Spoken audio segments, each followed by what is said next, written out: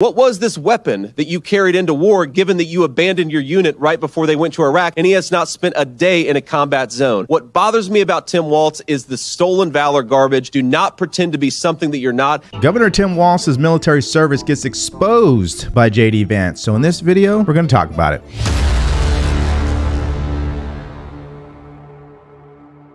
Welcome to the DeVory Darkins Show. I am DeVory Darkins. You guys already know what to do. Like, share, and subscribe to the channel so we can get this video out to more people just like you and me. Governor Tim Walz served in the military. I also served in the military, in the Army, for 13 years. And I got to tell you guys, this is probably the worst story that could come out and potentially could be exposed and become more of a national story in regards to Governor Tim Walz, who is now the vice president running mate for Kamala Harris. And that is the whole stolen valor conversation. For everybody in the back who do not know what that means, stolen valor just basically means that you are pretending to be something in the military that you are not. You are pretending to have received rewards or an award or badges, or you're pretending to have served in the military when you never did. In fact, it's probably the worst thing besides going AWOL that you could do as a veteran. So without further ado, let's play what JD Vance had to say about Governor Tim Walz's military service. Well, look, I came from a family where nobody in my family had ever gone to law school. I grew up in a poor family. The fact that Tim Walz wants to turn it into a bad thing, that I actually worked myself through college, through law school, and made something myself, to me, that's the American dream. And if Tim Walz wants to insult it, I think that's frankly pretty bizarre. Now, look, what really bothers me about Tim Walz, it's not even the positions that he's taken, though certainly he has been a far left radical. You know what really bothers me about Tim Walz as a Marine who served his country in uniform? When the United States Marine Corps, when the United States of America asked me to go to Iraq to serve my country, I did it. I did what they asked me to do it, and I did it honorably, and I'm very proud of that service. When Tim Walz was asked by his country to go to Iraq, you know what he did? He dropped out of the Army and allowed his unit to go without him, a fact that he's been criticized for aggressively by a lot of the people that he served with. I think it's shameful to prepare your unit to go to Iraq, to make a promise that you're going to follow through, and then to drop out right before you actually have to go. I also think it's dishonest. Something, again, if you guys ever get an opportunity to ask Tim Walz or Kamala Harris some questions, he made this interesting comment that the Kamala Harris campaign put out there, and I bet they're regretting they put it out there now, because he said that and he was making a point about gun control, he said we shouldn't allow weapons that I used in war to be on America's streets. Well, I wonder, Tim Walz, when were you ever in war? What was this weapon that you carried into war, given that you abandoned your unit right before they went to Iraq, and he has not spent a day in a combat zone? What bothers me about Tim Walz is the stolen valor garbage. Do not pretend to be something that you're not. And if he wants to criticize me for getting an Ivy League education, I'm proud of the fact that my mamaw supported me, that I was able to make something of myself. I'd be ashamed if I was him and I lied about my military service like he did. Okay, JD Vance came with the heat. I mean, listen, I really have just three things to say about this. Number one, it's the most embarrassing move you can ever make as a veteran, is to claim that you were deployed when you really were not, to claim that you were some, badass special forces soldier and you were not, or you were rewarded certain badges or awards when you were not. I mean, that is the worst thing that you can do besides going AWOL. Okay, so that's the first point I want to make. The second point I want to make is about the fact that Tim Walz received a lot of backlash even before being chosen for vice president. During his time when he ran to become the governor of Minnesota, he also faced a lot of backlash around this and his military service, because again, his unit was being deployed to Iraq and he decided to get out of the military at that time. Now, you can look at that any way that you really want. It's his prerogative. It's his freedom to get out of the military. There's nothing really wrong with that. But if you're running for an office, right? You're running to be the governor. You're running to be the vice president potentially of the United States. It's probably not a good look that your unit was going to Iraq and you decided to get out of the military. Now, and from a leadership point of view, you are the top dog. You're supposed to be a command sergeant major, meaning you are the pinnacle. And when you just decide, hey, I'm getting out, You're going to expect that people under you who were looking up to be disappointed, right? And that's the thing, especially on the enlisted side. These are the people executing the orders. They take that very personal, you know. And it'd be one thing if he had already planned to retire, right? And the reason why is because he was running for Congress and he had made that very, very clear. That'd be one thing. But when the unit receives orders for deployment, and then all of a sudden people get out, come on, man. I mean, I was born that night, but I wasn't born last night. Understand something. This is early 2000s. This is right after 9/11. This is right after 9/11. So yeah, this is a big problem. This isn't he didn't want to go to Iraq 5 years ago. No, he didn't want to go to Iraq when the war was kicking off. And point number 3 is about this whole command sergeant major title, meaning he was being recognized as reaching a certain rank. However, he wasn't really that rank. And he never publicly went out there and told people, hey, I'm not really that rank. I'm actually this rank instead. And so that became a controversy as well, which leads me to this video that was released exposing this for everybody to watch. Let's take a look at this. He abandoned us. You know, I mean, what the hell kind of leader does that? I mean, he just, as soon as the shots were fired in Iraq, he turned and ran the other way and hung his hat up and quit. We'll get to Barron's new message for voters in a moment. But this all starts years earlier when Barron says Walz's misleading statements about his military service first led him to come forward in the fall of 2018. So you try to get this message out, but Minnesota's largest newspaper checks it out, says it's 100% true, but yet refuses to print. When I hung the phone up, I said, what the hell is this, North Korea?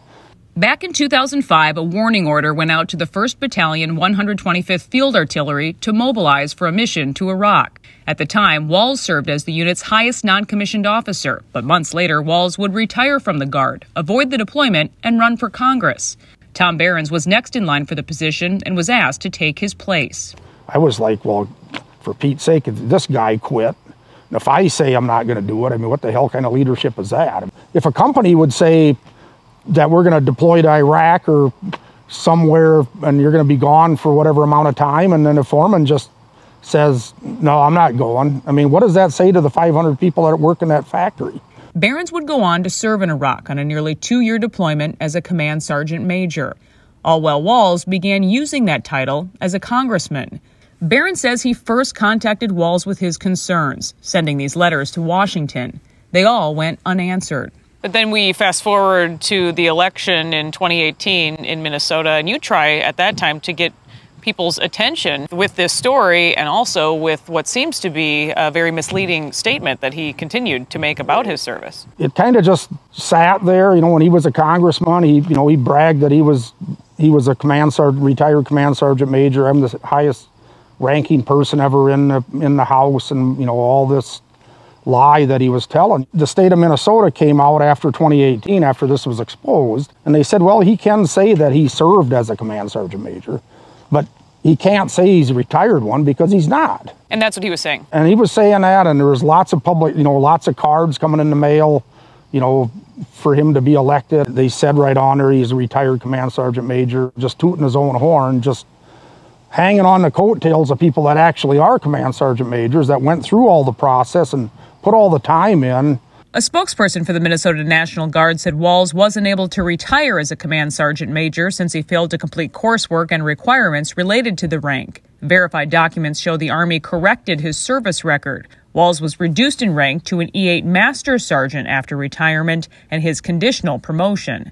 Alpha News again asked Governor Walz if he's using the command sergeant major rank on his campaign website for political gain this year. A spokesperson said this has been in the news before and pointed us to a past story where Walz said, quote, normally this type of partisan political attack only comes from one who's never worn a uniform. Okay, so you guys seen that, and it's coming from people who have served in the military, people who have served with him. And so let's break down a couple of things in case you guys aren't really understanding the title of a command sergeant major. Okay, so there's basically 9 levels on the enlisted side. I always tell people in the military, you have 2 sides of a chain of command. One side are the individuals responsible for executing the orders, and the other side are people who are responsible for giving the orders.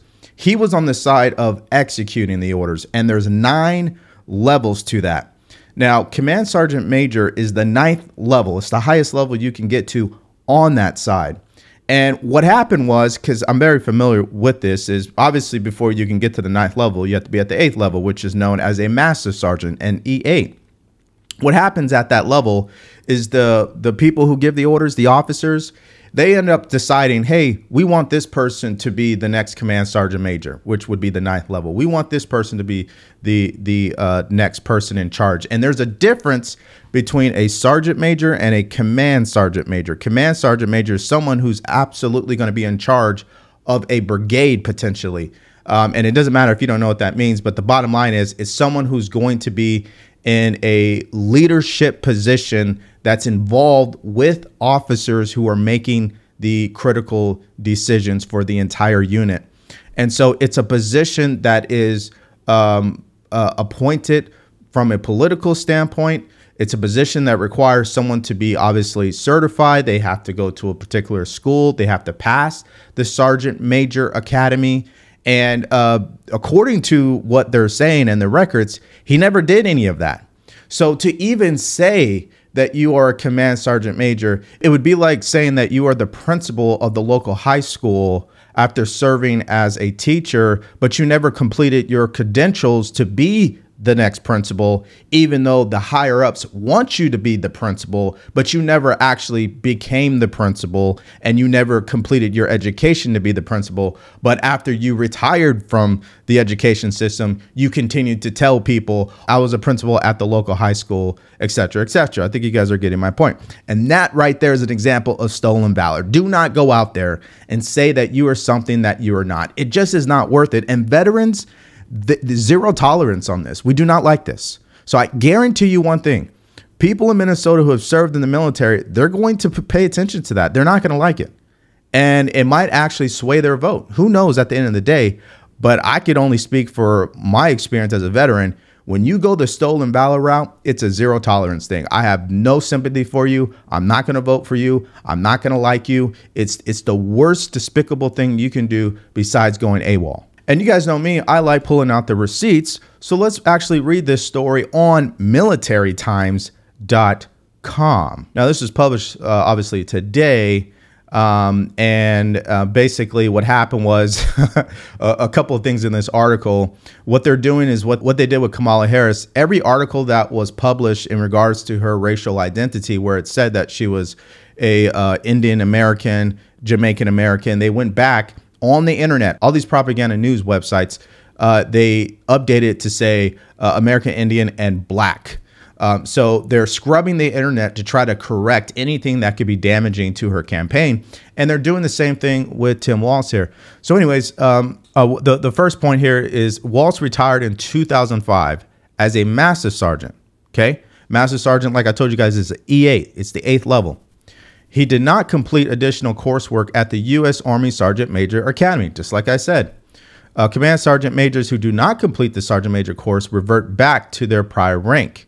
Exactly. So again, he was identified to become a Command Sergeant Major, never completed the actual training. And then there is this where they're saying that his retirement nullified the promotion, and on September 10, 2005, his rank was reduced to Master Sergeant. However, Walz continued to use the rank in descriptions of his military career in campaign materials. And that's why you guys saw in that video how they showed even on his website when he was running for governor that he had continued to use that title, retired Command Sergeant Major, for his political career.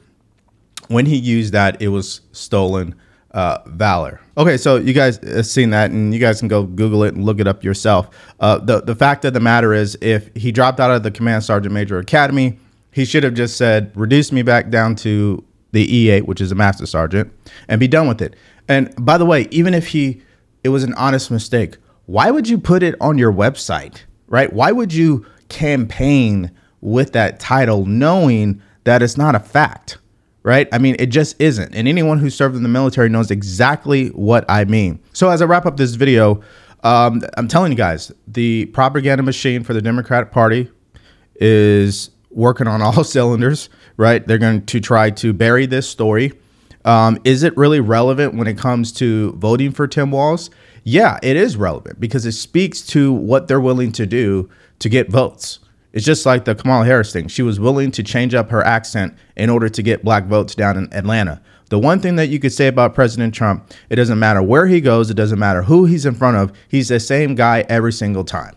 And, you know, say whatever you want about Trump, but I have yet to hear him trying to act like something he's not, be someone he's not, and do things that are as shady as what Tim Walz was doing with his military record. So that is my mindset about this. What about you? What do you guys think about this?